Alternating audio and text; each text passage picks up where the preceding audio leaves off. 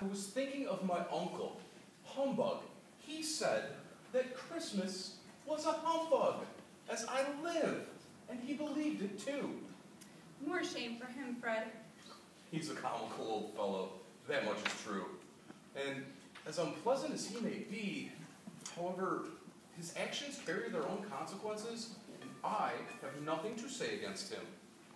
I'm sure he's very rich, Fred. At least you always tell me so. But what of that, my dear? His money is of no use to him. He doesn't make himself comfortable with it. He doesn't do any good with it. And he hasn't the satisfaction of thinking that he'll help anyone with it. I have no patience with him. Oh, I have. I couldn't be angry with him if I tried. Here, he takes it into his head to dislike us and not make merry with us tonight. And what of the consequence? He loses a dinner and some company? Indeed, I think he loses a very good dinner. The reason that I speak of my uncle so is because of my mother. God rest her soul. She loved him very much. Oh, it's true. Fan loved me and I loved her. I wish she were alive today.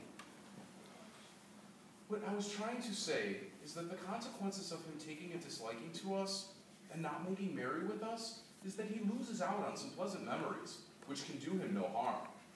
I'm sure he loses far more pleasant companions in his mind than he would ever make in his moldy office or his dusty chambers.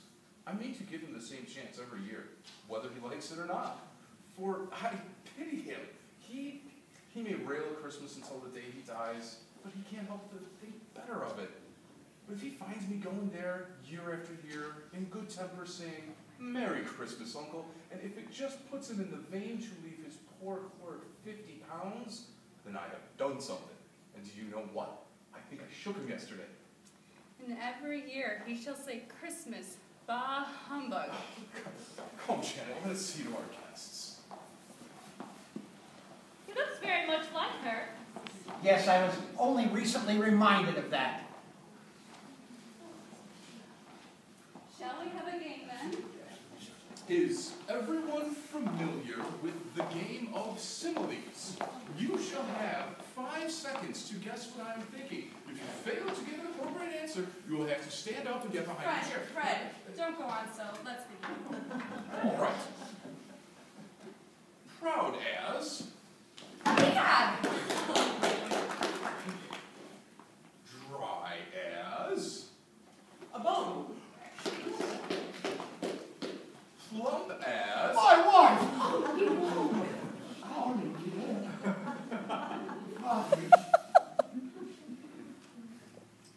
Quick as... The wind. No. 1, 2, 3, 4, 5. Oh, A wink, you idiot! Oh, Ebenezer.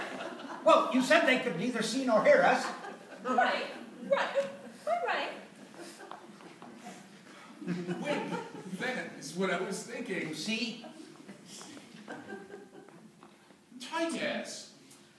Tight as... Tight as a drum. Everyone knows that. Tight as your uncle's purse strings.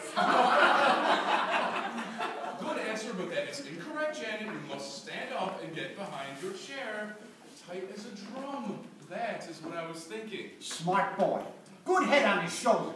As for the laughter at my expense, I shall forgive it in light of the merriment. Come. Let us